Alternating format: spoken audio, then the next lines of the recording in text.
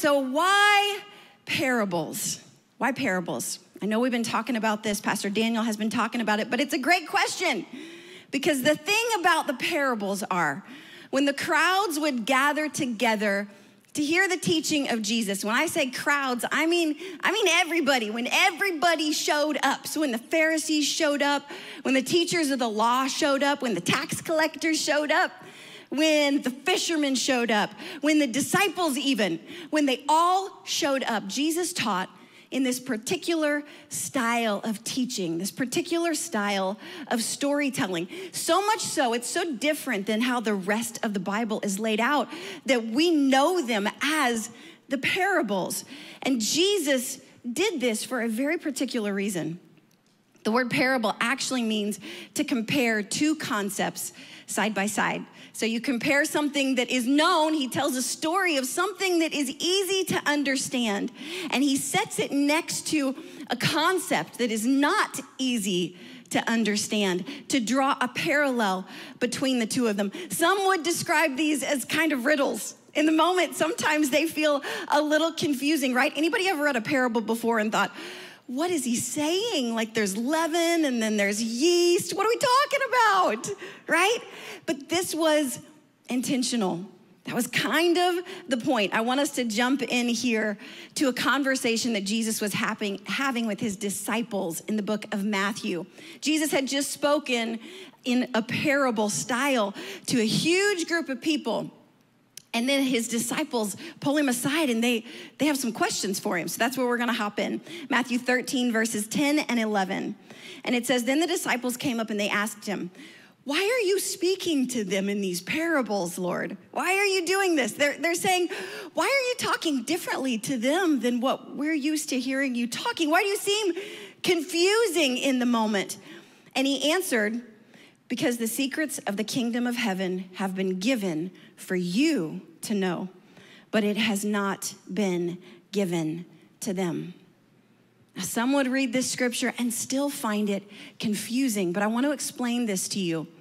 The amazing thing about these parables is that when Jesus would teach to the multitudes, that's why they called it the multitudes, because it was anybody and everybody. When he would teach to this large group of people, he would speak in parables. And those people, when he was done speaking, when they'd heard what they wanted to hear, they left and they went about their way. They went back to their lives. But then there was this smaller group of disciples that took a step closer. And to that step closer group of people, he would explain it. So this is what we know about the parables. Truth was spoken to everybody. The same truth. Truth is truth all day long, right? How many of you have heard me say that? I say it a lot. Truth is the same truth all day. It was spoken to everybody, but revelation was only received by those who believed in and followed after Jesus.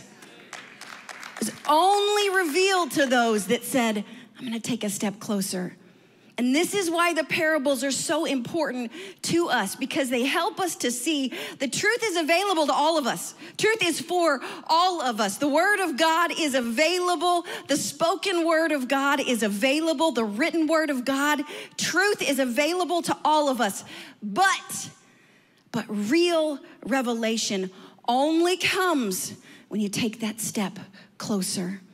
That is the only time that revelation comes. Otherwise, sometimes the word of God falls on deaf ears. Have you ever known anybody that just consistently somewhat beats people with the word? Sometimes you hear people say, well, I told them that this is what the Bible said, and they were essentially rolling their eyes, right? Because in that moment, revelation had not fallen. Truth was spoken, but there was not revelation because they had yet to take a step closer. A few years ago, the family, so the kiddos were little, we were in a grocery store. I don't know which grocery store it is, but I know we were in the taco aisle, okay? We're in the taco aisle, and Pastor Daniel and I are over here on the side nearest the hard shell tacos, and the kiddos, I think we had 3 of them at the time, we're over here on this other side. So as we're walking by all of these boxes, I'm pretty sure It was an Ortega box of hard shell tacos. It doesn't matter at all, but I'm pretty sure that it was. And we're walking past it, and literally right at the same time, both PD and I kind of stop and look at this box. Like, we both take a double take on this one particular box. Because, y'all, we were both like, did somebody put me on a box of tacos and I didn't know about it? That woman has like my hair color, and from where I'm standing, she looks just like me. And the both of us like do a double take, and we took a step closer and looked in, and we realized it's not me, it was Reba McEntire. So if you've ever heard PD reference me as Reba, that was the moment. That was the marking moment. Now, I will admit that's not the first time, and probably won't be the last time, that I get confused for Reba McEntire. I don't know why, but I do somehow. However, it wasn't until we took that step closer that we had the revelation. That's not me at all. Now, my sweet children, they never got the revelation because their dad, of course, was like, hey guys, who's on the box there? And they were like, Mommy. And I'm like, no, it's not Mommy. But in order to receive revelation, we have to take a step, what? Closer. In order to receive that revelation. Because for those that followed Christ, the parables were meant to explain a valuable moral lesson, which they do for us still. And they were intended to reveal God's motive, Jesus' motive. His motive was to draw us closer. His motive was encourage us to step out of the group and step closer to his presence. There is a big, big difference there. There was a large multitude. They went about their way, and the disciples said, I want to know more. And they took a step closer. And that is who we are called to be as men and women of God. So today we are looking for that deeper revelation in two parables, okay?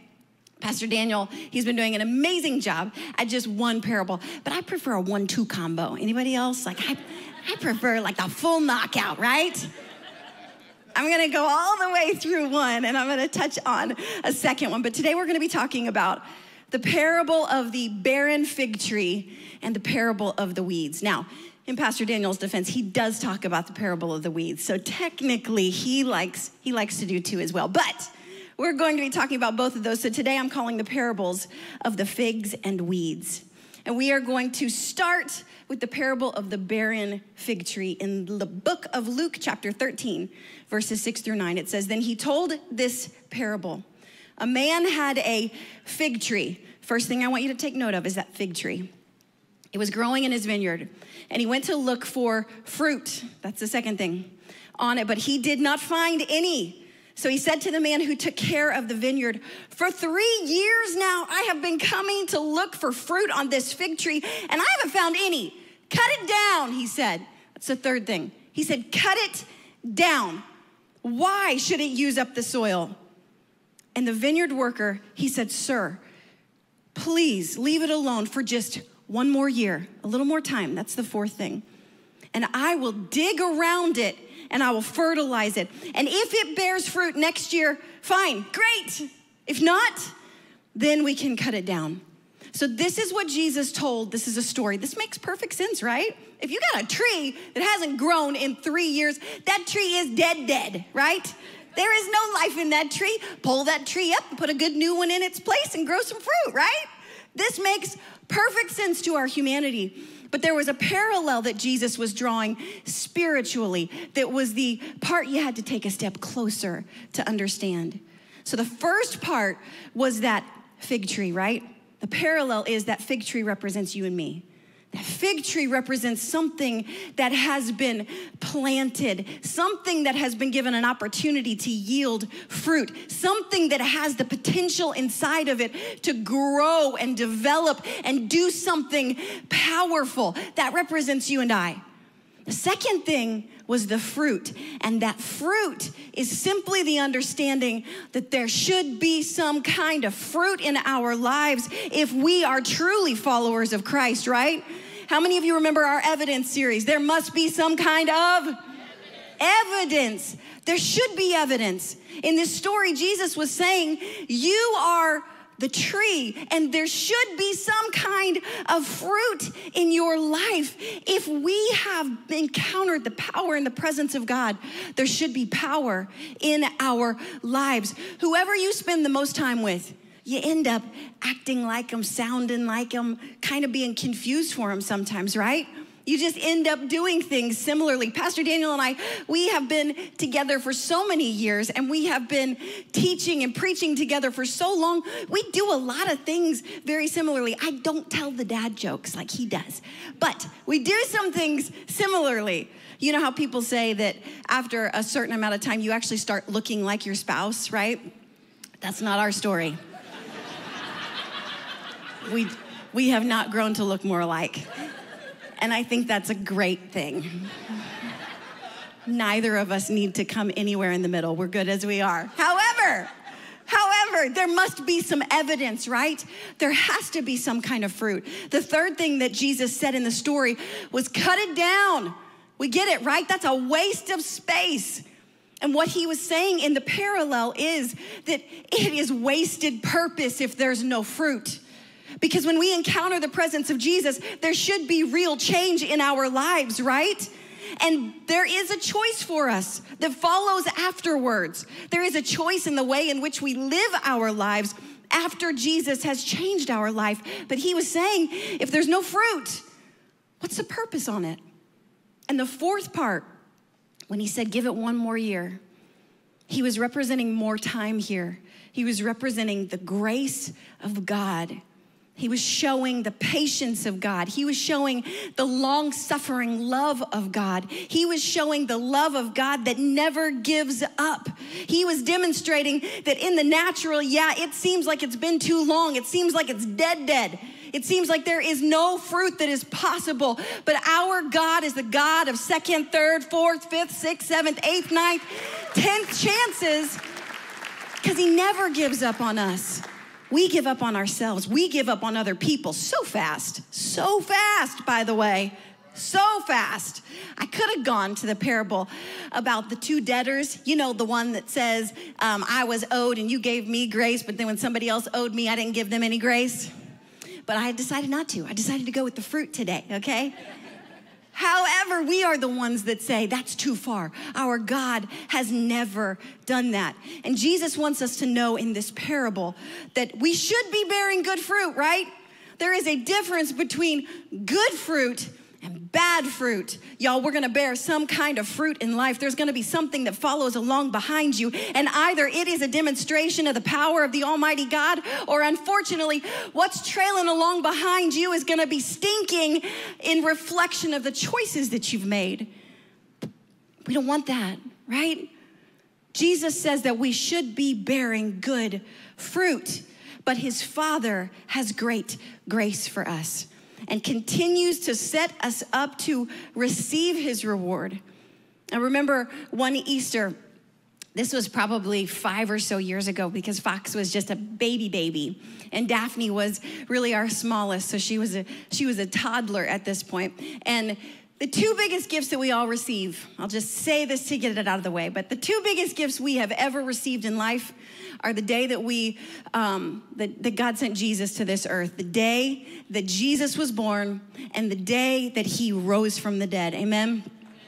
So on those 2 days, we teach our kids about the two great gifts that we were given. That is the point of those days. But because we were given such great gifts, after we focus on that, we always give our kids great gifts. On Christmas, we give them great gifts. And on Easter, we give them candy, because I'm not the kind of mom that gives them candy all year long. I'm so sorry. However, you can say boo or yay, whichever. Just feel it, whichever it is. It's okay. It's okay. So on Easter, we always do a simple little Easter egg hunt in our backyard for our kiddos. And this particular year, our bigger kids were just a little bit bigger. And then Fox was just laying on a blanket, and Daphne was toddling all along. So we put her eggs out in plain sight, okay? Just right there where she would have to stumble upon them. And Brecken and Finley were over just looking everywhere for them. So Daphne, she walked up to the eggs that were directly in front of her and got distracted by by Daphne and, nope, what are my kids' names? By Finley and Brecken. It's okay. by Finley and Brecken, and she went the other way. She walked right around the eggs. So Pastor Daniel and I ran along. We scooped up the eggs when she wasn't paying attention, and we ran right in front of her and put them right in front of where she was getting ready to walk because we wanted her to find them, right? And she would toddle along, and I kid you not, she would look around and look at Bubby and Sissy. And did you see what I did there? I wasn't going to miss their names a second time. Bubby and Sissy. She would look around and she missed them again. And so we would go and pick them up. We did this probably 5-6 times, y'all. I mean, over and over again, that cute little thing just kept toddling in another direction. And we just kept going and picking them up and moving them in front of her until finally we were like, Daphne, they're right there. They're right there. Look, they're eggs. They're wonderful. You want these? Until finally she saw them and took them. But I think so much of the time, this is what God is doing for us. We are toddling in all direction, looking for the things that we find intriguing. And he's like, I've got good things for you right here in your path. Just stop and notice my presence. And if you don't, I'll move them so you can see them again. But this is the goodness and the grace of God. So let me ask you this today. My question for you today is, how is your fruit? And I mean that. I want you to really, really think about that question today. I want you to write it in your notes. How is your fruit?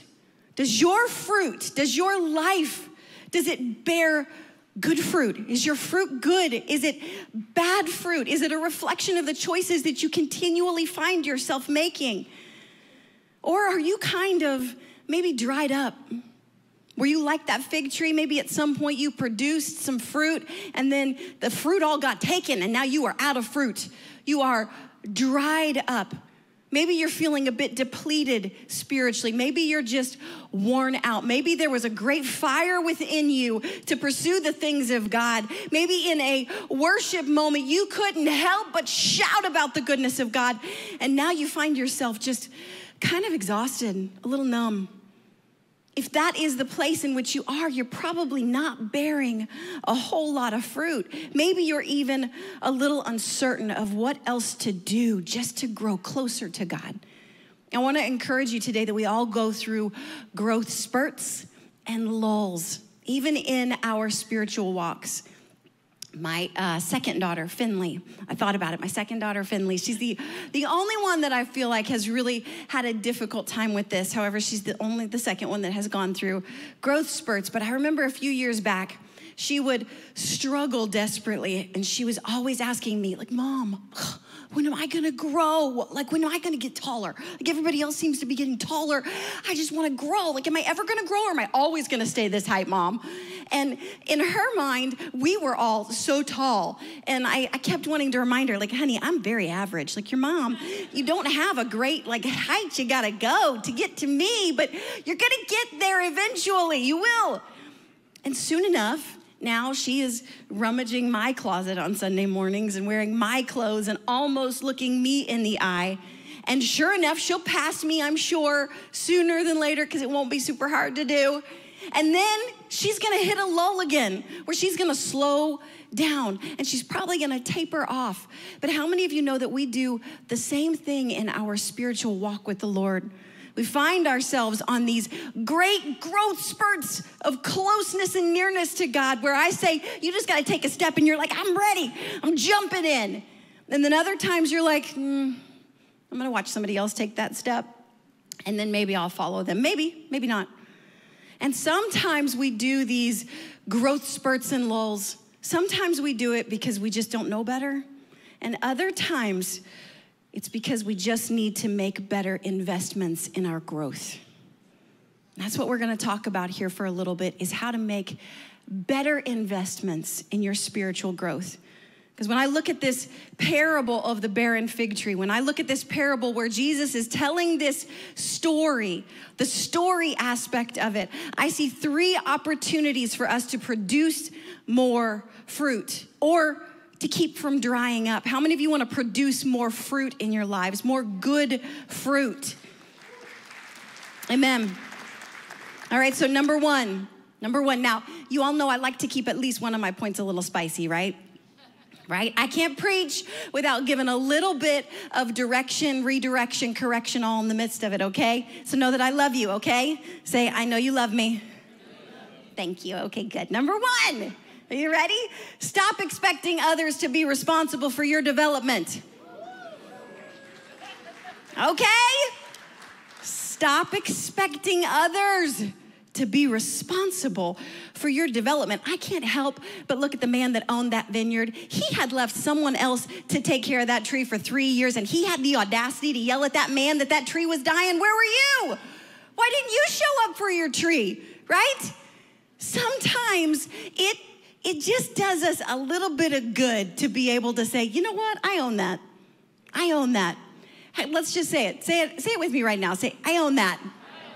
There is nothing that can go wrong if you just say, you know what? Actually, I own that. Oh, I only did it because they told me to. No, you didn't. Oh, well, I was only there because she really, really encouraged me and told me that I needed to be there. No, you didn't. You did it because you wanted to.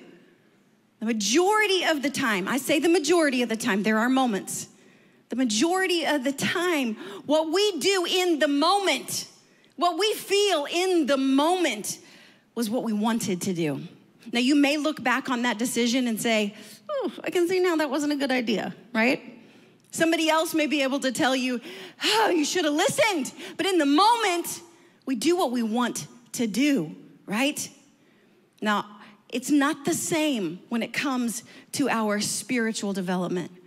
Because if I were to sit each and every one of you down, the majority of you would say, yeah, I want to do better. I want to be closer to the heart of God. I want to live out the purpose that he's placed in my life. I want to live with power.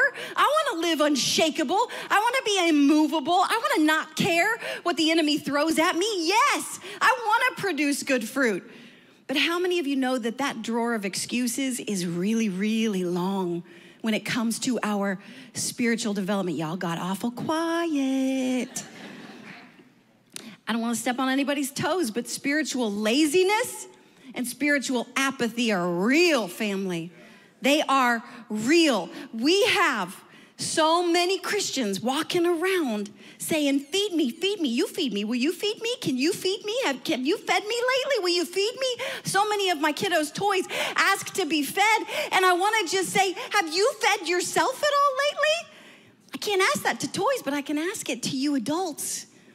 Because we can shout, feed me from the rooftops, but have you fed yourself anything as of late? Now, don't you get me wrong. I asked you first to tell me that you know I love you. It is our absolute joy and honor. We talk all week long about you all, each and every one of you that we know by name, which are a great amount of you. We talk all week long about it is our absolute joy to lead you, to serve you, to teach you, to encourage you, 1,000% all day long. That is our joy. We wake up for it. But I will say that you have to prioritize showing up. You have to prioritize that. You have to consistently be open to what God is revealing in your life. You have to do that. You can take it, what's the phrase? You can take a cow to water, a horse to water. Darn it, I messed it up. You can't make them drink it, right? You can't take an animal to the water. They've got to drink it themselves, right? You have to prioritize showing up. You have to prioritize being open to what God is revealing, because what God imparts on Sunday, family, he will multiply on Monday and on Tuesday and on Wednesday and on Thursday and on Friday and on Saturday. But you can't just put it over in a corner and ignore it. I love what Hebrews 6 verses 11 and 12 says. It says, we want each of you to show this same diligence to the very end, so that what you hope for may be fully realized. We do not want you to become lazy, but to imitate those who through faith and patience inherit what has been promised. Family, I don't know about you, but I don't just eat one meal a week. I don't know if anybody thought I did, but guys, I don't. Okay, I eat a lot more meals than that. I gotta feed myself. As your pastor, I have to feed myself. Anybody in here only eating one meal a week? I want to talk to you. Anybody? Anybody? No! Because you may get a really, really, really great meal. We work really, really hard so that God will impart power into your life, but you have to feed yourself all throughout the rest of the week. You have to be able to own your own spiritual development. Number 2, you have to be resourceful. Be resourceful. So I was on social media, I was on Instagram the other day, and I was watching this story. I don't jump on there all that often. I usually just hop on to laugh. I usually just hop on for the really silly reels that Pastor Daniel and I pass back and forth to one another. However, this particular day, I watched a video of an old friend of Pastor Daniel's and mine, and he was doing something that I had never seen anyone do before, and it was mind-blowing for me. So this is, I guess, a form of catfish hunting, I guess. I'm gonna explain it terribly, but how many of you have ever heard of noodling? Oh my, okay. So I watched my friend, and maybe this was that much more traumatic because it was a good friend of mine that I saw doing this. So I guess with noodling, it's a different type of fishing where you're fishing for like a monster catfish, like small, like boar underwater, okay? And you're not fishing with a fishing pole. You're fishing with a glove on your hand, and you go underneath the murky water where these big, big catfish live in holes way down deep. And you go under the water, of which you cannot see, and you dig around your little hand mitt until that big, big catfish that you can't see bites your hand. And then you pull it, you fight that big beast all the way up to the top of water. I'm out of breath because I mean it. When I say it was traumatizing, it was traumatizing. And the reason I think for that is because my other friends had to go under to retrieve my friend who was underwater wrestling with this catfish. It was crazy, okay? I'm not gonna recommend it because it was terrifying. I'm not afraid of things, but that was terrifying. However, I stepped back and I said, all right, it's pretty resourceful. I'm a little impressed. I'm a lot terrified, but you really wanted that fish. So you just went in there and you got it, right? We have to be more resourceful as Christians. I love what the vineyard worker said. He said, give me a year, I'll dig around it, and then I will fertilize it. I'll dig around and I will fertilize. Do you know what fertilizers do? I know you do. It's a redundant question. But they help a plant to retain the nutrition that it's received. And they supplement anything that's possibly lacking in the soil. Family, guess what? We provide free fertilizer for your lives here at Hope City, in our HC groups, in our freedom groups, in our freedom encounter at the end of freedom, in our midweek chapel. How many of you love our midweek chapel? In our Bible studies. This is all intended to water the nutrients you've already received in your spiritual life. And just like the man at the vineyard dug out around that tree that he really, really wanted to live, family, your group could be embedded around you to keep you strong in your life. That could be the power of the group that maybe you are not yet a part of. I love what Ecclesiastes 4:9 says. It says, 2 are better than how many? 2 are better than 1 because they have a good reward for their efforts. I really, really wanted an apple tree. Pastor Daniel told you that I planted an apple tree recently. I grew up with an apple tree in our driveway of all places as a kid.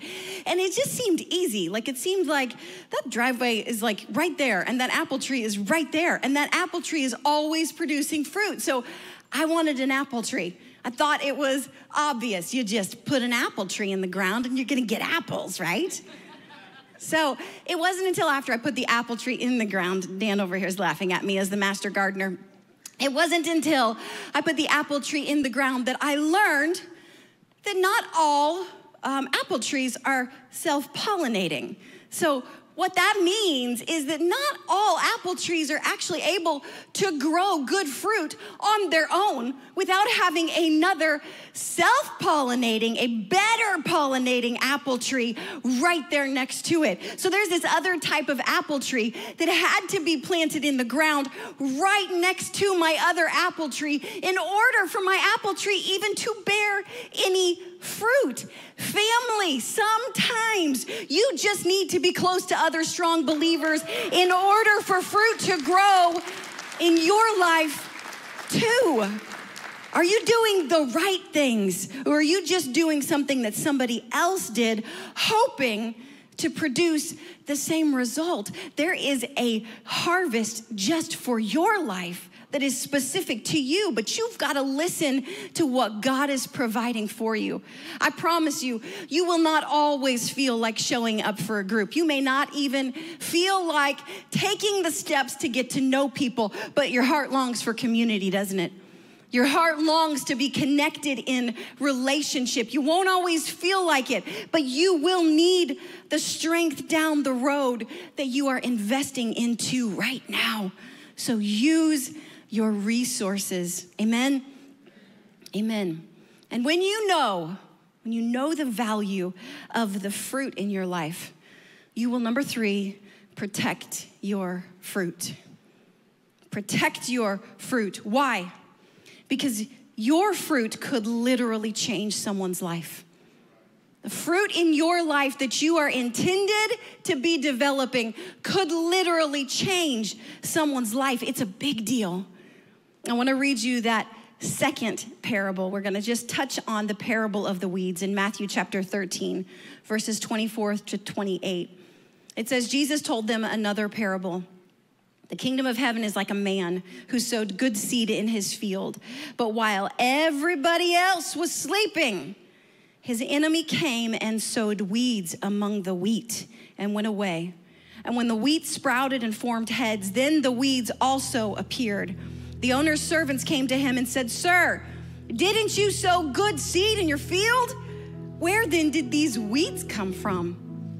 "An enemy did this," he replied.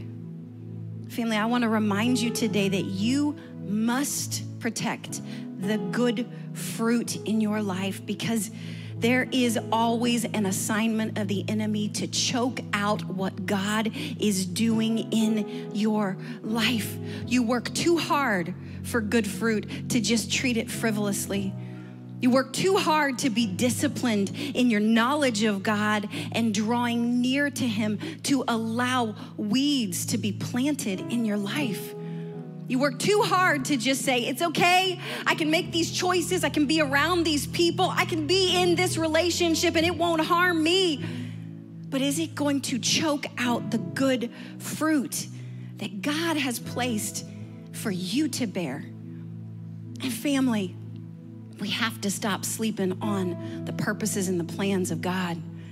We have fallen asleep in so many ways as a body. And so often we are dozed off when the enemy is coming to take what God has been doing in our lives. We have to stop slumbering. I'm not saying you can't take a nap here and there. You can, however, we have to stop being distracted. We have to stop being numb to what is happening in life. And we have to stop allowing weeds to find their way in our lives. We have to stay on mission. Because family, your mission is your fruit. For those of you that are wondering what your mission is, what is my purpose in life? It is the fruit that God identified for you to bear, but the only way that you know what that fruit is when you take a step, what? Closer. You have to take a step closer to the Lord, which means you're gonna step away from some other things, but you will step closer to the power and the favor of God. What is your life producing? Matthew 13, verses 13 and 16, it says, "This is why I speak to them in parables." This is Jesus. He says, "Though seeing, they do not see. Though hearing, they do not hear or understand. But blessed are your eyes because they see, and your ears because they hear." Family, we have truth as a follower of Christ. Truth is the same. We have truth. We have access to truth. You have access to revelation, the revelation of God. God is speaking and imparting into your life all day long. Are you listening? Do you hear it? Or is life just too loud sometimes? And because we have that access to revelation, you can bear great fruit. If you wondered, if you doubted, I don't know if I've gone too far at this point. I don't know if God could do anything great through me. Our God still desires to do powerful and mighty, miraculous works through you. But sometimes you're gonna need to fertilize what's been planted. Sometimes you're gonna need to dig out around your life and say, nope, I need to separate myself and allow the fertilizer of God to take action in my life. And then you have to be vigilant to guard it. Family, I will tell you that the two greatest fruit seeds in my life are my marriage and my kids. And there is not anything that I will not do to fight for that fruit. There is not anything that I will not do to make sure I protect that fruit in my life. What is the fruit in your life? And are you fighting for it? I've invited our Hope City worship team back here to lead us, but would you stand to your feet with me for a moment? We're gonna enter back into worship for a moment, but I would like all of you, just for one moment, just to close your eyes and open your hands. And you can say this prayer out loud with me. You can say it in your heart, but say, Lord God, open my eyes, open my ears, that I may see and understand.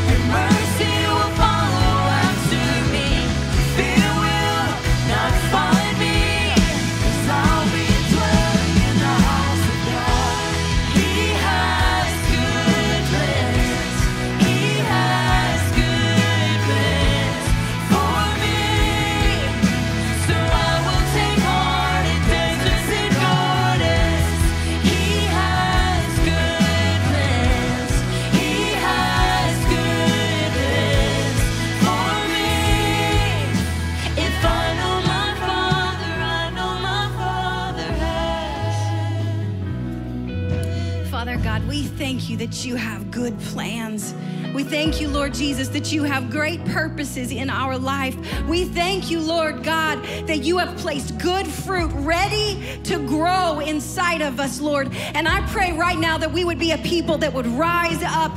I pray that we would be a people that would say, God, I am taking a step closer to your will for me. I am taking a step closer to your heart for me. I am taking a step in the direction that you are calling me, because I know you're gonna meet me there. And I pray right now, God, for anyone that is feeling dry right now. I pray for anyone that is feeling dead on the inside. I pray for anyone that is feeling as if there's no possibility for me to bear fruit in my life. I feel that you are calling right now to those people to say, I will never give up on you. There is great fruit that you have yet to walk in. It doesn't matter the seeds that you have sown before. It doesn't matter where you have been before. There's great encouragement in this house. God, I pray that all of the followers of Christ in this room would feel so encouraged that you are digging out around their lives and you are fertilizing so that they can bear much great fruit. And for anyone in this place, anyone that hears my voice today that would say, I have never asked Jesus to be the Lord of my life. I have never surrendered my life. I have only sown bad seed because I have only lived for myself. The word said in Romans 9 and 10 that all you have to do is believe in your heart and confess with your mouth that Jesus Christ is Lord, and you will be saved. You will find the purposes, the freedom, the forgiveness, the redemption that God set apart from you from the day that he created you in your mother's womb. And maybe you're the second person in here and you would say, I have lived my life for the Lord. I surrendered my life to God, but I did find myself in that dead tree place. And I turned the other direction and I did not follow after the Lord anymore. I gave into the dryness. I gave into the bigger group, and I no longer chose to be the one that was stepping closer to the heart of God. Today is the day of salvation for you too. So if you are the first person and you would say, I want to give my life to the Lord for the first time, or if you are the second person and you would say, today I want to recommit my life to the Lord Jesus, right now at the count of 3, I would love all of you, either 1 or 2, day of salvation or day of rededication, to lift your hands. 1, 2, 3, right now. Lift your hand if that's you. If today is a day of salvation, I see you over there. If today is a day of rededication, I see you over there. I see you over there. I see you over there. Family, can we celebrate? I see you back there. I see you over there. I see you. Praise the Lord. Can we all say this prayer of salvation? Say, Father God, today is my day. Today, I ask you to be the Lord of my life.